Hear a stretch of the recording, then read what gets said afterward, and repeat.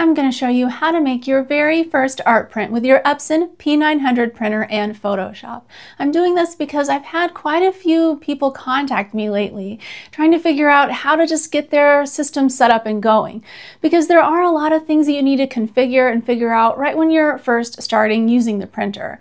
And so this is for beginners. And first things first is what type of paper to use. For this tutorial, we are going to be using Epson Premium Presentation Paper Matte. I personally love this type of paper by Epson. It is the most affordable matte paper that you can use to make art prints. So if you're trying to save some money but you still want really nice looking prints, this is the paper to use. The paper, along with everything else that I discuss in this video, will be linked in the description. So I'm going to assume that you've unpacked your printer, you've put in all of the inks, you've followed the initial setup instructions to install the printer's software onto your computer and everything like that. I'm also going to assume that you have Photoshop installed on your computer, because you're going to want to use Photoshop with this printer. It's going to give you a lot more features than if you're just printing with it using the native apps that are free that come with your computer. So you want to turn your printer on. I have mine in sleep mode here, but you just push this button to turn it on. You've probably figured that out already because you've installed some of the things on here. First thing, you want to make sure that the front tray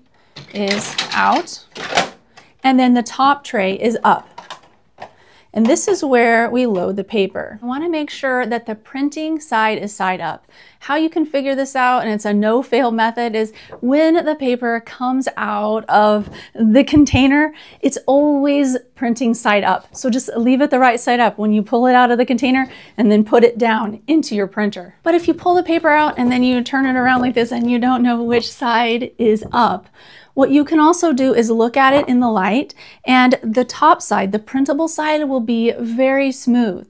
The back side is going to have just ever so slight of a texture, at least on the Epson papers, which is what I recommend to print with in your Epson printer. We're going to start with a single sheet of paper for this tutorial, but you can use as many sheets as you want. I would suggest in this printer to limit it to 10 sheets at a time, maybe 20, so that way you don't have problems with the sheet feeder, which is something that I've encountered in the past, but we're just going to use one sheet. So we just load it in right here. And what you do is you place it in here, and then you want these things to be right up against it to hold it. You don't want it to be causing creases or anything, but you want them to be a snug fit on either side. So you don't have to push them really hard, just slide them up there. And then when you do that, automatically on the screen here, it will pop up. It will ask you what the paper type is. Now you see here I have it say Ultra Premium Matte, and the paper size is 8.5 by 11. Now this is technically Premium Presentation Paper Matte, but on the P900, if you're using this type of paper, it needs to be Ultra Premium Matte. And you can select other types of papers and sizes by just touching the touchscreen and moving up and down, but you want to have the right type of paper selected in here. And so then you just click OK.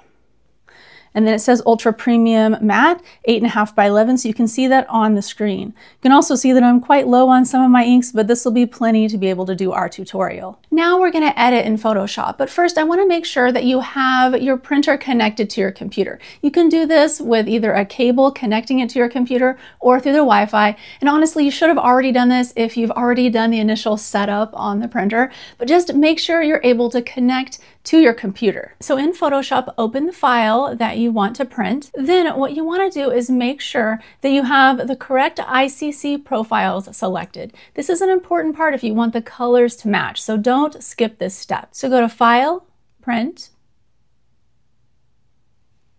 Up here under Printer, make sure your P900 is selected. You can see I have other printers as well, and you might too, so make sure that you've selected your P900. And then down here under Color Handling, you do not want it to say Printer Manages Colors. You want it to say Photoshop Manages Colors.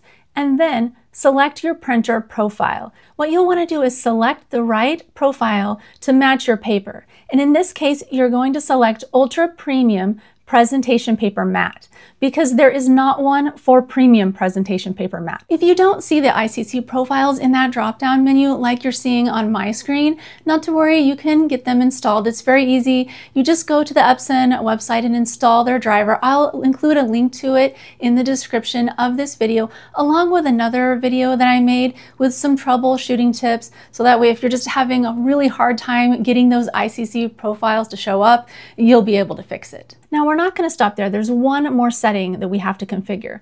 Go to Print Settings, then go down to Printer Options and Printer Settings.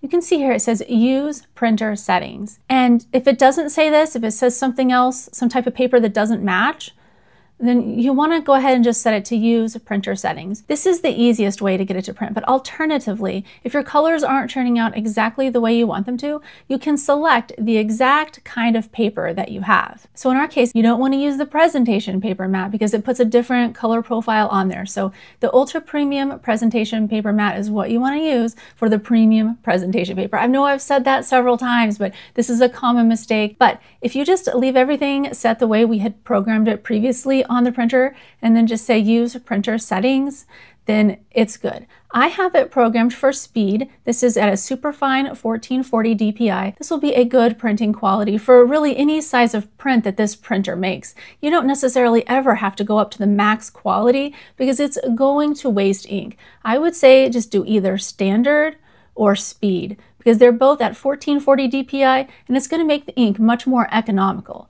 So click OK and then save. And then all we do is click print.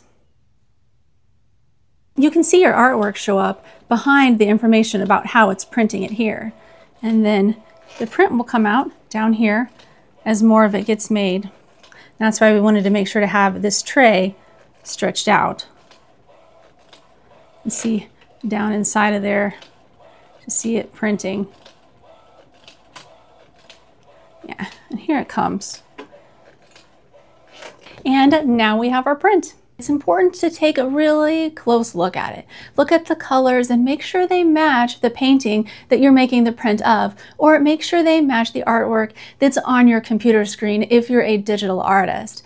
Because sometimes if your color's off, it might not necessarily be about how your printer is working. It might be how you've matched the colors in Photoshop, how you've configured everything. It also could have to do with your screen not being color calibrated. So there are a lot of factors to consider when getting the best possible print quality and matching print colors. I've made several other videos on how to match your print colors and color calibration. Check one of those out here. If you need more help, just post in the comments. I'll try to answer as many as I can. And hopefully this video helps you make really awesome art prints. All right, thank you so much for watching. See you next time.